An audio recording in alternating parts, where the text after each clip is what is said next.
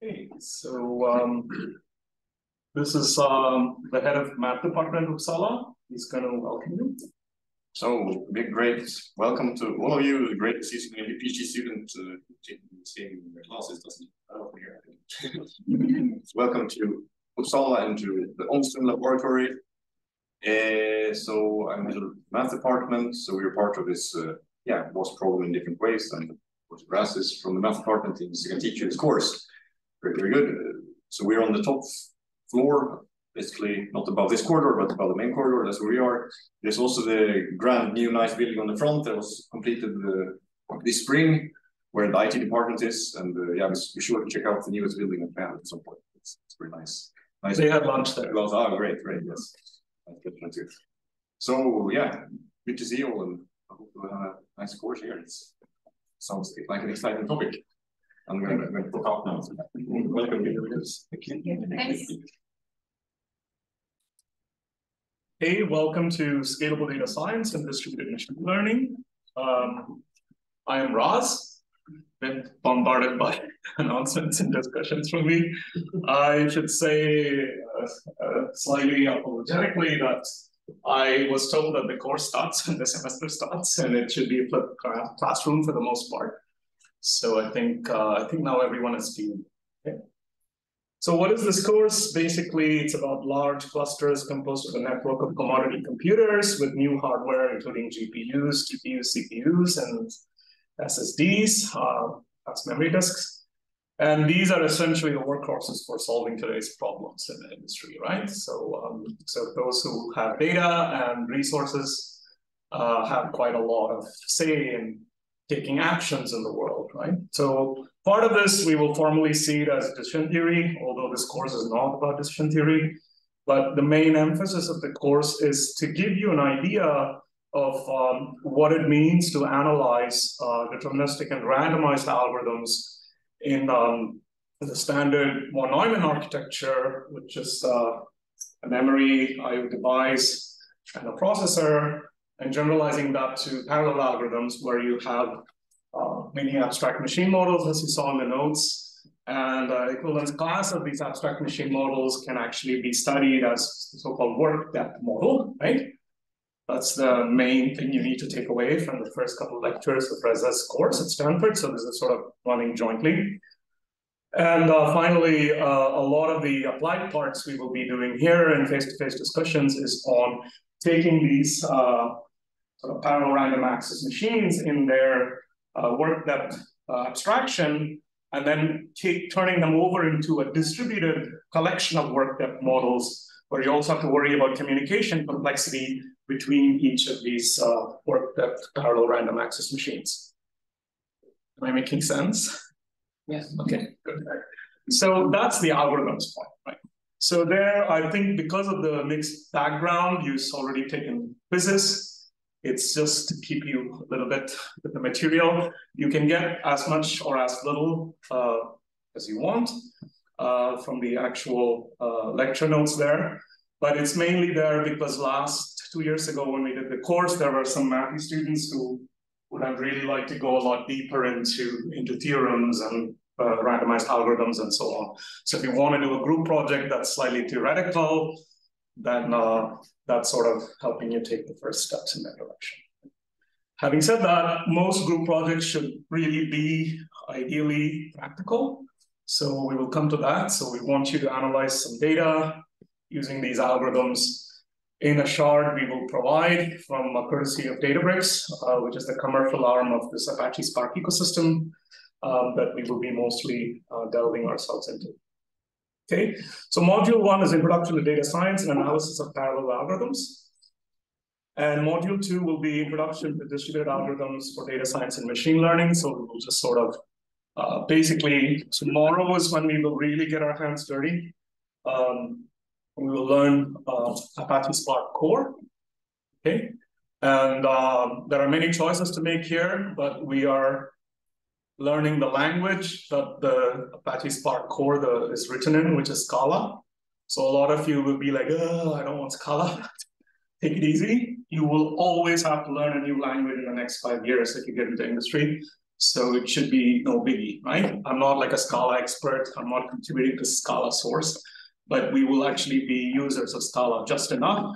The main reason is because we want to be able to interface with libraries that are in the most active fronts of development, which are purely in Scala within the ecosystem. Having said that, I know most of you have some idea with Python. So we're not like anti-Python or anything. We will dive into Python in time, right? But Python will be done by a PySpark within the Python Spark ecosystem, so that various basically C and C++ code that are Python wrapped from Google and Facebook and so on, we can actually tap into them, like TensorFlow and things like that, but confined within distributability, right? That's why Scala part is nice, because a lot of the ETL, extract, transform, load, data cleaning operations are more or less optimally done in the native language of the system. Okay. Yeah. So tomorrow is mainly Scala introduction, Spark core, and getting our hands a bit dirty with SQL. And then the module 2, I will cover the machine learning library and distributed vertex programming framework within this paradigm called GraphX. And a few other things like how to use ML pipelines in these nice abstractions in the Apache Spark ecosystem. Module 3 is diving deeper. So this is, you dive at your own, like, whatever, love of work, whatever you're interested in. So I'm going to give you a whole set of topics you can dig into. So this is basically, so let's see, github.io. So I kind of, it's not quite ready. I'm just sort of kind of making it as we go. So this is the course pathways. So your pathway for 2022 is doing this first. So you can just download the DBC file and upload it into your Databricks Community Edition. Hopefully all of you have Databricks Community Edition now, right? So you basically download this. Yes. So it should just come down, and then you can also just copy the URL and paste it directly into your Community Edition by loading from a link if you want to avoid UU wireless going crazy, okay? And the same with this one. And so these are the 2 modules for tomorrow. After that, so second module, we will go here.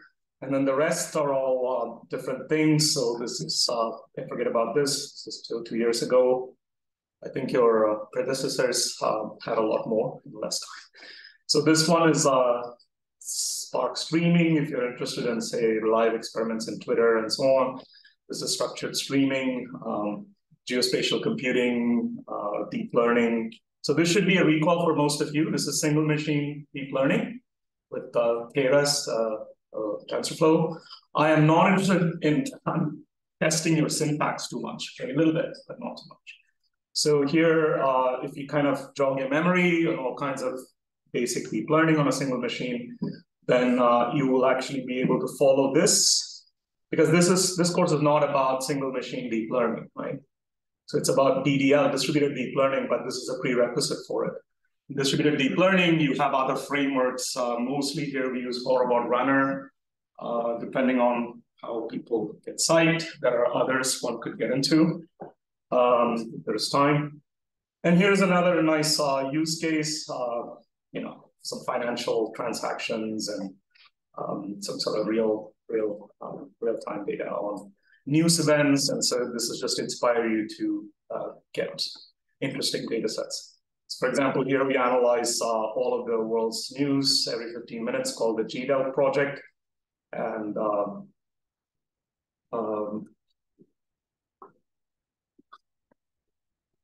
so for example, these are in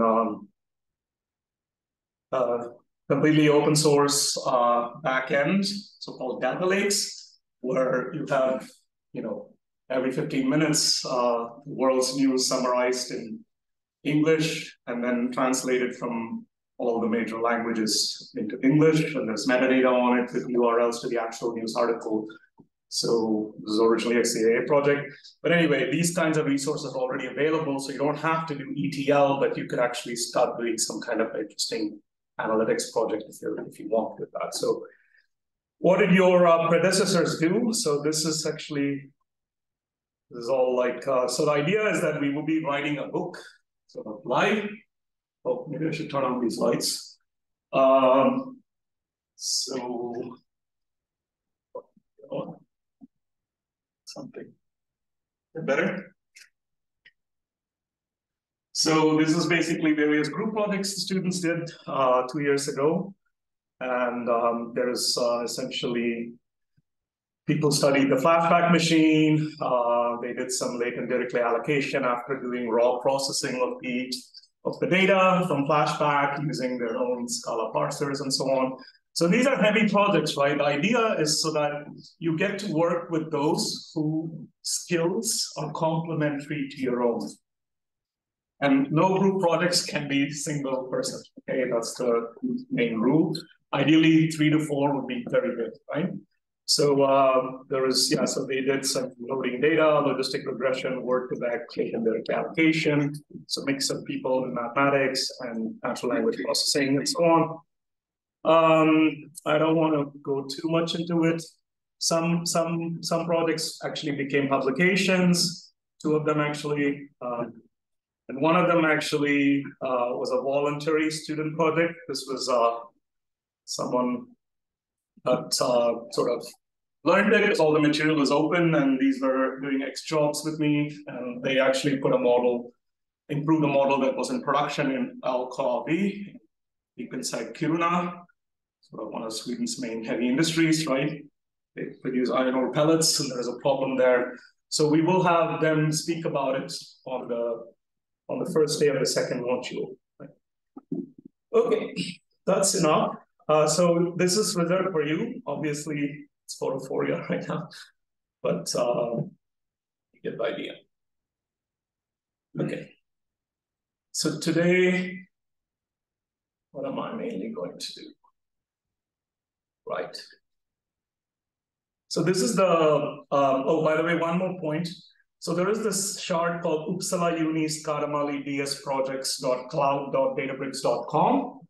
That is the resource we will be using, okay?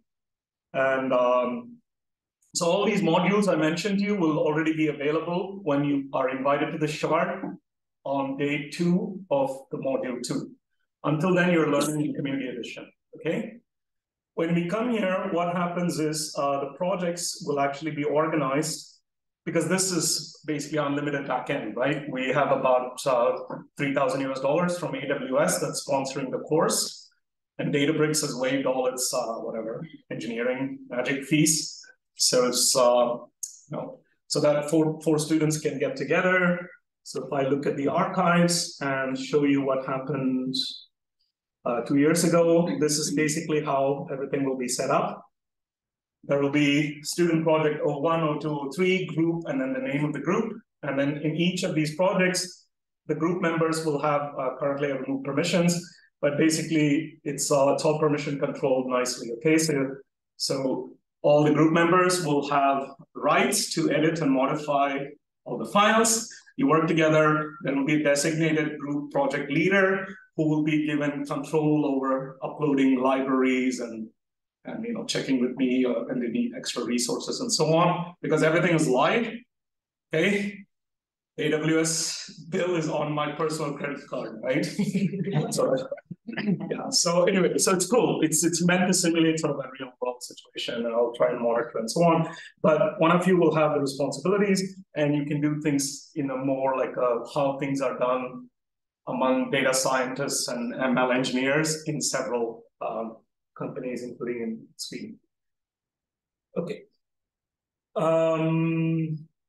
All right, let's jump into contents now. So I'm mainly prepping for the talk by our guest speakers. So from Stockholm Environment Institute, yeah, and this is the startup, trace.earth. Okay. So they are here, and then several others are invited to motivate you to pursue projects that are sort of more real worldish. Okay, so this is the first notebook. So if you upload if you sort of upload it into your community edition, so I'm opening community edition on the side here. So you create a folder called Scalable Data Science, and in here, basically, if you just import and then browse the file that .dbc file that got downloaded, right? It was uploaded. I've just done that.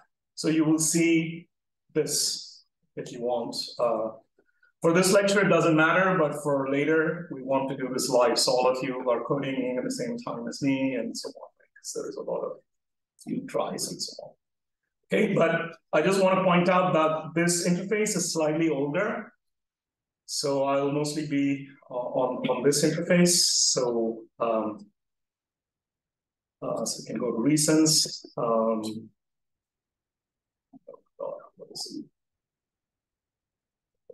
So I'll go here. So this interface is slightly different, okay? And the community edition will eventually evolve to this, so, but it's basically the same. So here are some expected reference readings. So if you want to really get into what's going on with Spark, this is not something I can transmit in a few hours. It's a really wide world, but these are the most important references, okay? So more hardcore engineering. This is sort of overall view. So this is by Matej Zaharia and others, called Spark, the Definitive Guide. And this is, if you want to sort of, it's a slightly newer edition, okay? So these things are O'Reilly, so your library should usually have subscription to it. If not, please request that they get subscription. So that's where you can sort of chase the details. Okay, there's a lot of industrial sponsors. I won't get into it. You can read about it, but I just want to give some props up to Databricks and AWS, and also Combiant OB. So I work at Combiant for roughly 1 day a week. I'm actually the industrial supervisor of Alvin Soft here. That's what she's doing. So they've given a lot of support for the course over the time. Yeah, I'm old, nearly 50. I don't know what I'm doing.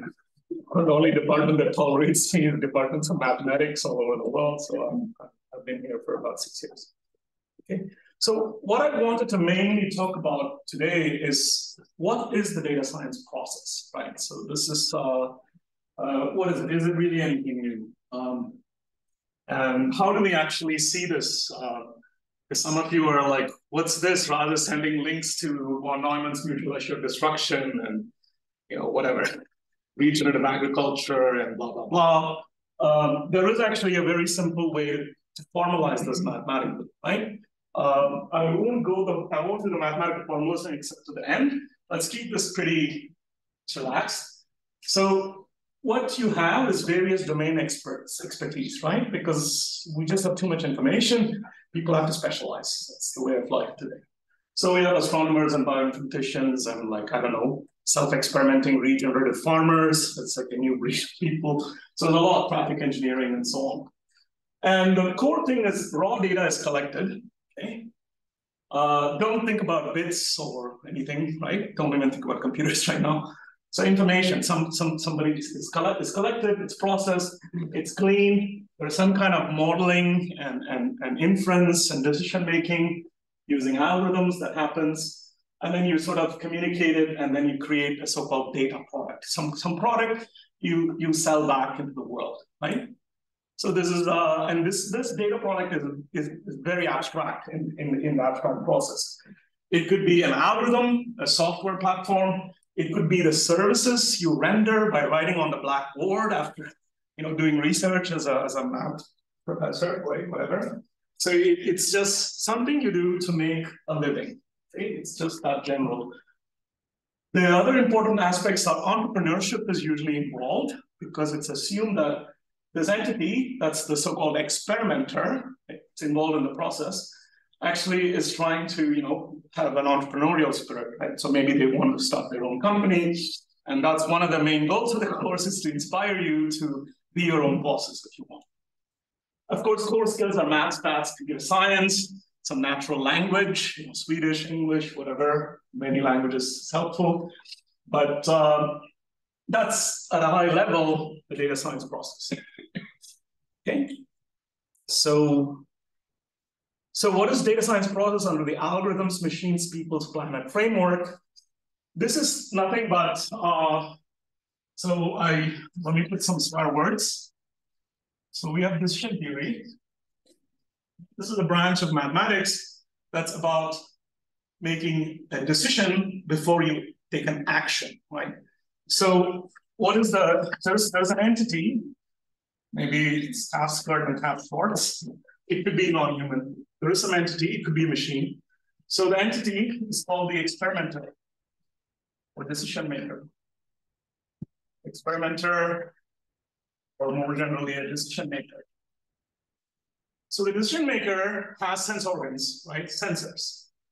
Yeah, could be machine. So it senses something in its environment at time t, so t is discrete, right?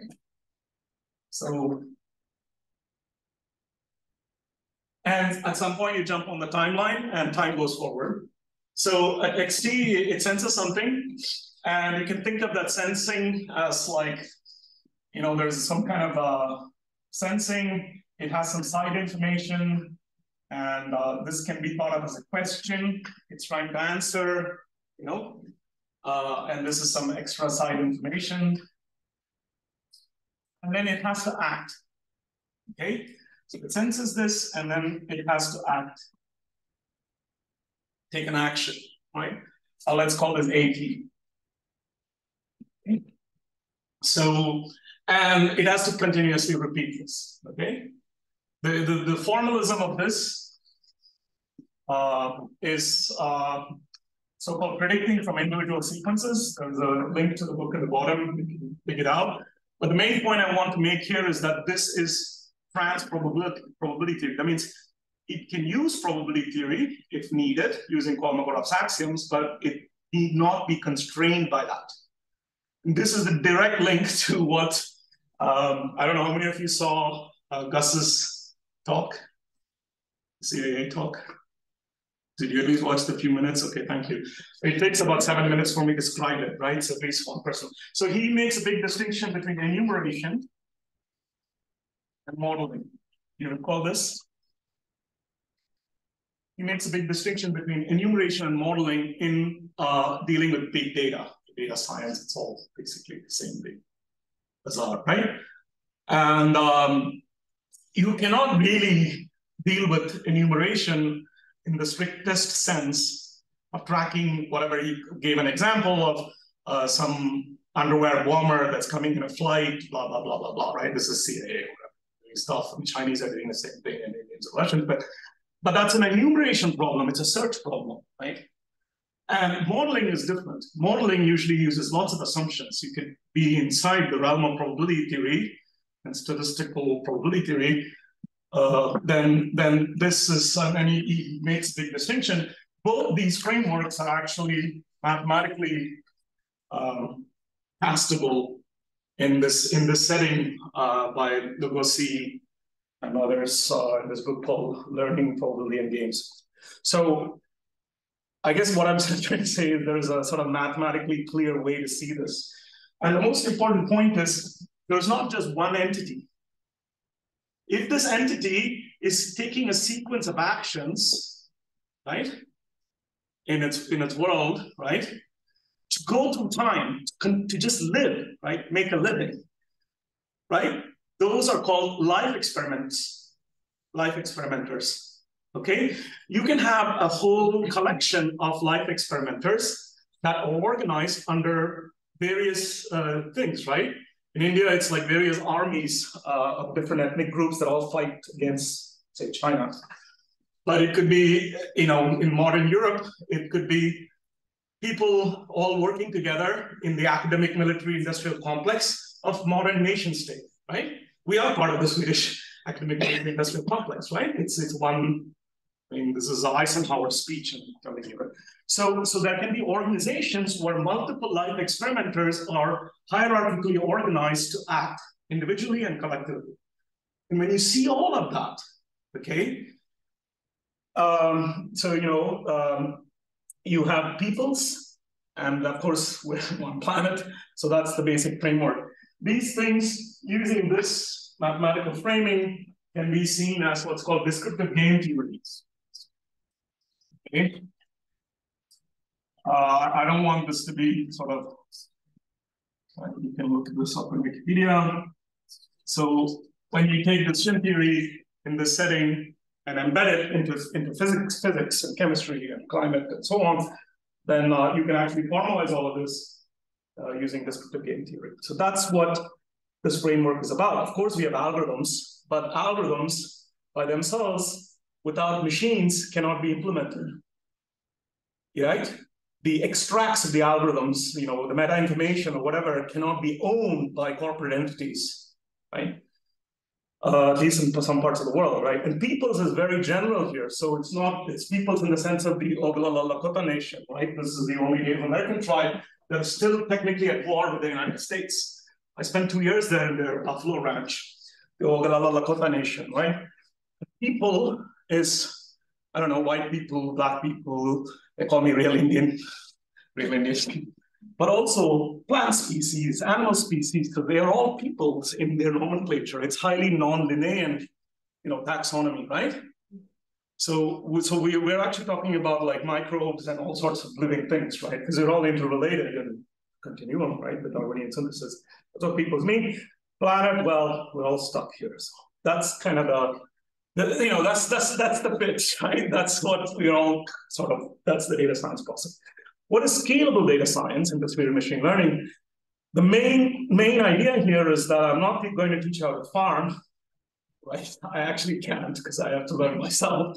But the main idea is that these algorithms have to already be a little bit beyond what things were like 12 years ago in computer science curriculum, right? So we need to already think about distributed algorithms while being aware of these machines, these clouds or whatever, right? That are there, right? So these are clouds. Yeah, so a whole bunch of commodity machines hooked up. And so we need to really be able to process a lot of data and take actions. So this exact framework, when xt is 0, means a cat, 1 means not a cat, and yt is an image, that's supervised learning, right? So supervised learning is in this framework, for example. So all the standard things you do are actually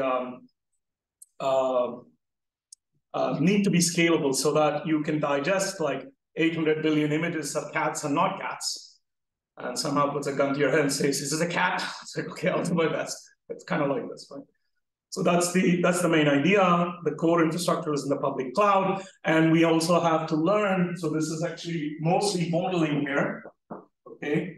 This is basically search. So this course, we're not doing much searching, except sorting is the most primitive operation for searching. So you will learn at least technically about sorting, and you will do a lot of sorting.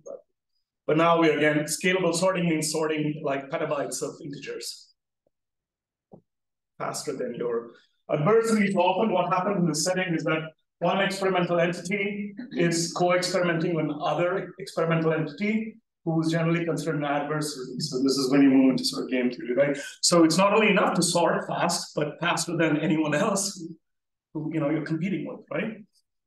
Okay, I'm not going to read through all this. What is data science? You can kind of look at it. This is the video I learned about this video in Snowden's. Oh, that's interesting. Okay. There's an E that moved a bit. What happened? It says youtube.com instead of youtube.com. Oh yeah, complex. Thank you so much. I was like, what the fuck? Sorry. Yeah, okay, let's see if that works. But the E should have moved. Oh, right. Yeah. You done right. No, yeah. Nice. Thank you very much. Well, I'm pretty sure it's around. I really like this video because let's see how much time we have. Let's just battle. You start. Whenever you want. It can be 3:15. Wow. just watch it. I'll try and fix the link later. So here is actually, so these are some books. So I mentioned predicting learning in games, and probabilistic theory of pattern recognition is sort of more classical learning theory, right? So if you want to really get to the bottom of this, I'm teaching a course on theoretical foundations of data science next term, but you already have too many courses, so it's not necessary. You can read on your own. Data engineering and data science, I just want to say a few words. These divisions are largely becoming meaningless in sort of real edge cases, but of course, people have limited training. So engineers do a set of operations, and data scientists usually come from like physics and math, and they do a set of things. But people who get promoted faster actually can kind of do what needs to be done. So this data engineering scientists, the middle way. And a brief tour of data science, a bit of history. So one thing I want you to realize that this should be apparent, but this is nothing new, right? I mean, we can do this even if we didn't have humans. Like frogs are catching flies and going through time. I mean, they have sensors and they're learning and so on. So it's a very general thing. The only difference is we are basically too much information. Okay, so this is about the cloud and so on. What should you be able to do at the end of the course? Understand the principles of fault-tolerant scalable computing in Spark. So that means as machines fail, as individual machines in this network fail, your algorithms should still be guaranteed to finish. As long as number theoretically, the ceiling of 1/3 of n machines don't fail simultaneously, we can guarantee, that, so you can always nuke a data center and then game over, but as long as only 1/3 of the machines fail at any given time, we can actually implement the most primitive number theoretic protocol on which all distributed algorithms work, right? So these are things you can learn at KBH, much better, the distributed computing group. So here is a bunch of links, so I won't go too much into it. I wanted to point out at least this Anatomy of AI article. So this was the sort of discussion I wanted to have. Right, so have you browsed through the Anatomy of AI? Let me see if my link is. Yeah, I know what happened with my CAA video because it was youtube.b or d or something, and I tried to fix the URL, my own head. So how many of you know about Alexa? Okay, right. Yeah, so it starts with like, Alexa, turn on the lights, right? That's an action you're taking. You bought some product, right? Bezos sold you, and it's very convenient, right? And you're acting, and it helps you make life easier in some sense. But the point about this course and the data science process in this algorithms, machines, people's planet framework is to actually trace as much as you can what's all behind, the processes that enable you to act. Understand? When you say, Alexa, turn on the lights, well, what is Alexa? Well, it's a physical device. Where did each atom come from? What are the algorithms in it? Like what went on into this, right? So being fully aware of it is essentially the main point of this lecture, right? And this is super concrete. I mean, I can't force you to read this. It's just for your own knowledge. But basically, it's an anatomical map of human labor data and planetary resources. It has some Marxist undertones, but it doesn't matter. There's still facts. Right? I'm not a Marxist or anything. Marx had some ideas that were good, right? So anyway, this is basically about what's happening, lithium, there's supply chains, there's poverty, hunger, war, child soldiers, and right? So I think, yeah.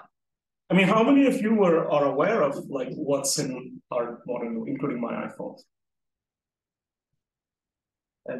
There's Kate Cooper gave a good talk on this. It's on YouTube. Oh, nice. At some Australian university. Oh yeah, I saw that. It's only got like 9,000 views. Yeah. That's true. Yeah, Kate Crawford's talk would be a really good thing to see, but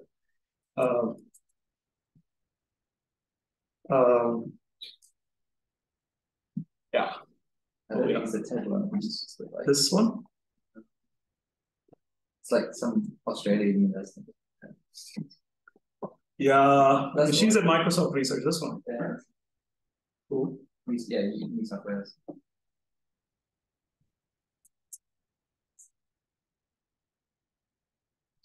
Center for Ideas. That sounds almost. My name is Ian Jacobs, and I have the It's an hour long. Yeah. get things done. That's Was here in the roundhouse wow. while I was here. Okay.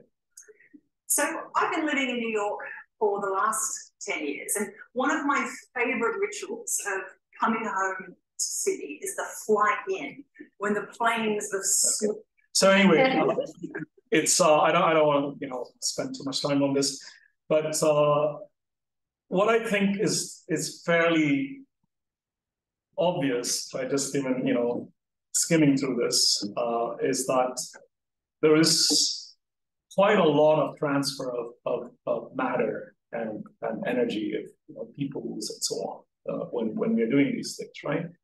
So my first question is, were you actually, how aware were you about these kinds of things? Corona, we all really were shocked, right? With supply chain crisis, I can't get a battery for my laptop, and I have to buy a new laptop. And so we did experience that things are interconnected, right? The Corona shocks. But but the scale of it is actually quite mind-boggling. That's what I found in this article.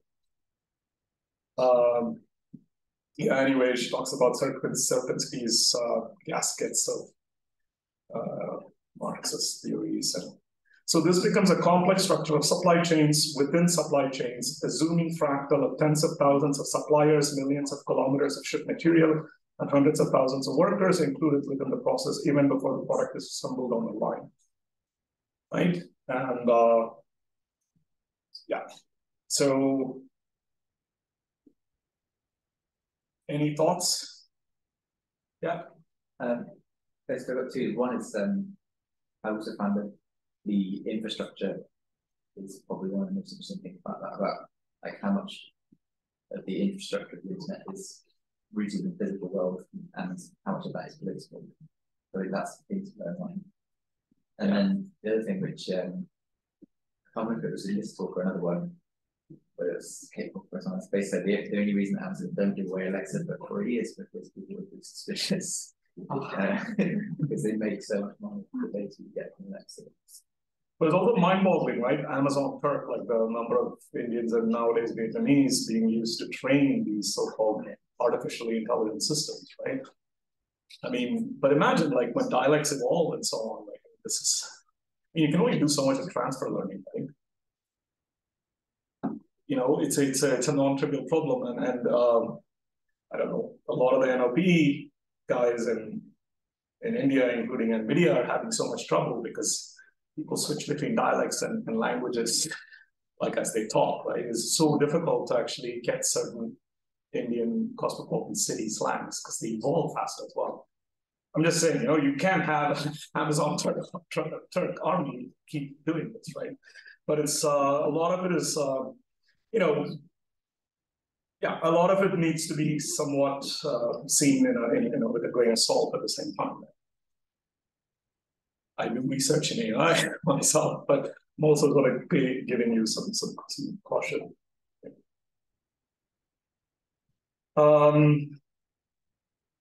Yeah, so I don't know. I just put this out because this is some of the sort of life science side of things, and it's way outside the scope here. But there are other kinds of intellectual property wars being waged on germplasms. This is mostly in the US. EU has very good laws against sort of owning live germplasm. But the other thing to briefly point out is the joint operating environment. So all of this, right? Okay, all these entities that are trying to go through time, make a living, whole shebang, geopolitics, everything, right? Okay, that's happening. But it's not happening, in an arbitrarily infinite resource base or operational base, right? So in the English-speaking world, the joint operating environment is maybe the simplest way to understand this, because, as I said, a lot of the human entities are organized into nation states, and so this is basically a public document from the U.S. Joint Forces Command. So they're kind of the core brain of NATO. Sweden is joining NATO now, or yeah, almost. So the joint operating environment is intended to inform joint concept development and experimentation through the Department of Defense. It provides a perspective of future trends, shocks, contexts, and implications for future joint force commanders and other leaders and professionals in the national security field.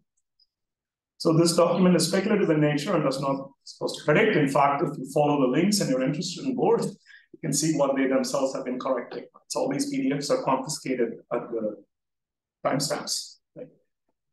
So rather, it is intended to serve as a starting point for discussion about the future security environment at the operational level of war.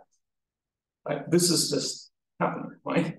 So we have this sort of joint operating environment that, if pushed beyond a certain point, we have designed the world to lead to mutual assured destruction. So of course, it's in this framework that we are basically doing these sorts of experiments, right? So this is, you should know this, in fact, von Neumann is credited, a mathematician, for coming up with this concept. So you shouldn't be, I wouldn't be scared, but it's just a fact of life. So that's the bounds on where all of the collective actions we are generally trying to avoid going, right? Okay. So finally, okay, some positive note. There is, I mean, if I don't know, I found out about them from one of my professors, is advisor of World Bank. He told me about this. That's how I know these guys from Trace. So this is, there are some people are trying to do something about it also. Not saying, do this, but there is some kind of visions and strategies, and there is also, other kinds of processes in place. So energy transition, nature conservancy, and regenerative agriculture. And with that, I'm going to sort of turn over the floor to people from Trace in 2 minutes. They actually, they'll tell you more about it, but they actually work on supply chains, like where your food comes from, where this particular bean of soy comes from, and so on, so that you can actually, at least your actions that you take to eat, to ingest, to live, could potentially be, sort of, there's some kind of trace that maybe you want to be aware of, for example. So that's it from me. Are there any questions?